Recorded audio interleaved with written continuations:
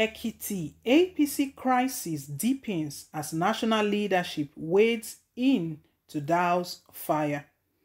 Peace has once again eluded the Ekiti chapter of the All Progressive Congress APC, the party that managed its protracted crisis to win the July 14, 2018 governorship polls has fallen into bad times again.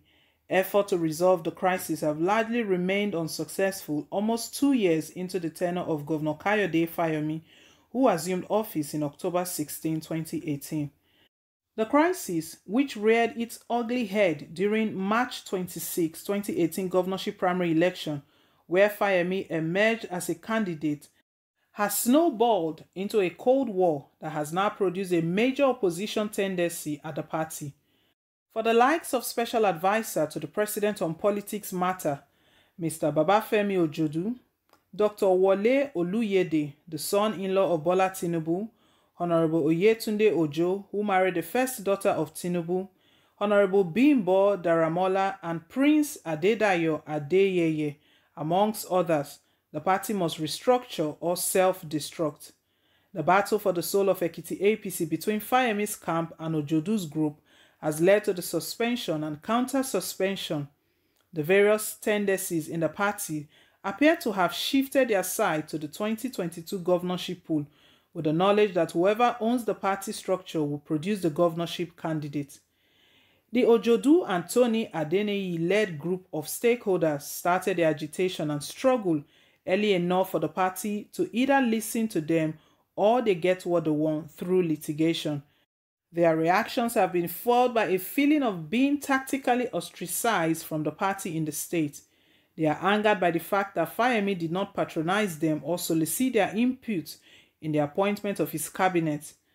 The governor ensured that only his trusted allies, fondly called Fayemi's political family, Fayemi's Tokan, and a handful of those aggrieved aspirants who accepted his peace overtures were given appointments. Ojodu and other leaders are currently challenging the legality of the ruling party executive members at the state, local government, and ward levels.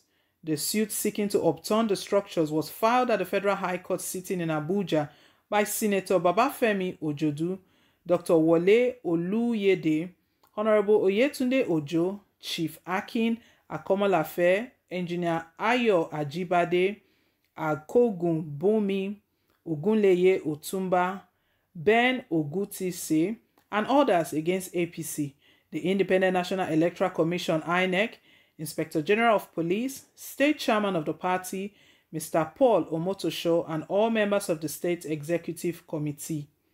The plaintiffs alleged that the ruling party did not conduct ward, local government, and state congress in Ekiti State, and that they were handpicked by Governor Fayemi. They are praying the court to declare the process that produced the party's executive at the 3 levels null and void. To get the attention of the national leadership of the seemingly intractable crisis rocking the party, Ojodu and 14 others, in a letter to the party leadership in June this year, called on the Governor Maimala Birni-led caretaker committee of the party to call Governor Fayemi to order over alleged dictatorship. They accuse Fayemi of influencing party executives to alienate and victimize critics of his government through illegal suspension and alienation from the party's activity. The concerned leaders also expressed their fears that the party might suffer defeat in the next governorship election in 2022 with the existing cleavages and underperformances of the Fayemi-led government. Other prominent APC leaders that signed the statement were Senator Tony Adeneyi, former House of Representative member Oyetunde Ojo, Bimbo Daramola, and Robinson Ajiboye, as well as former State Assembly Speaker Honorable Adewale Omiri. In the statement entitled "Time to Take a Stand," the leadership applauded President Muhammadu Buhari for spearheading the dissolution of the National Working Committee and the inauguration of the Governor Birni Caretaker Committee to bring some calm into the party. They listed Senators Adeniyi and Ojodu, Daramola, Ojo, Bumi Ogunleye, Ben Ogutuashe, Dele Afolabi, and Diran Fadipe as among those that had either been unjustly suspended or at various stages of suspension in their respective wards.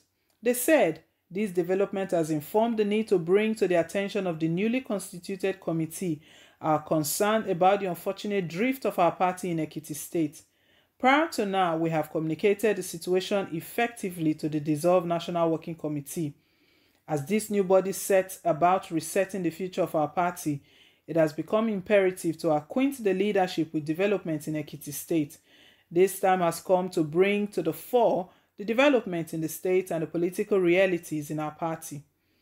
The leadership stated that the victory they recorded in Ekiti 2018 governorship election was not solely through the governor's effort, rather by all party people who worked hard to secure victory.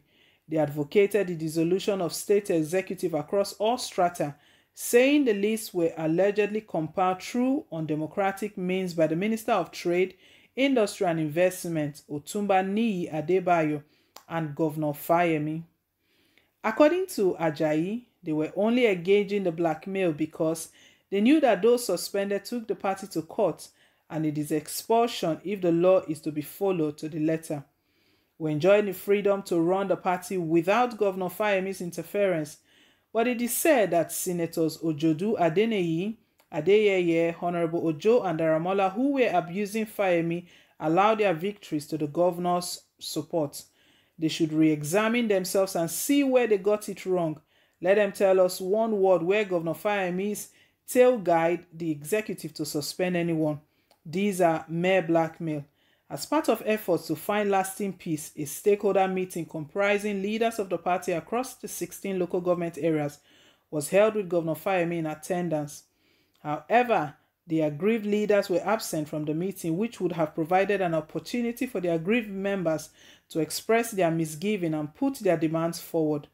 Another troubleshooting effort made to end the crisis and bring aggrieved members on board was the setting up of a reconciliation committee headed by the former state chairman of the APC, Chief Jide Awe. It is, however, doubtful if it was succeeded in its assignment.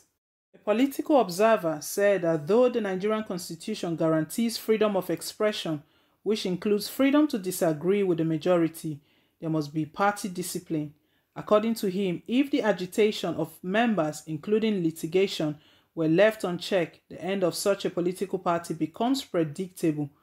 Ojo Adeyemi reminded that but for the intervention of President Muhammadu Buhari and some concerned members of the party who applied the doctrine of necessity by sacking Adams Oshomole's National Working Committee and directing members to withdraw their cases in court cases by aggrieved members are capable of putting the party in jeopardy ahead of the 2023 general election. He said as party men, aggrieved members ought to explore all the organ of redress within the party and could only proceed to get justice when justice cannot be served by the relevant organs of the party. Worried that the highest decision-making body of APC, which is the National Executive Committee, NEC, had since May directed that all members having court cases should withdraw them to give room for internal dispute resolution mechanism, the national leadership of the party had written a letter to the state chairman, Paul Omoteso, mandating the SWC to commence the process of suspension of erring members.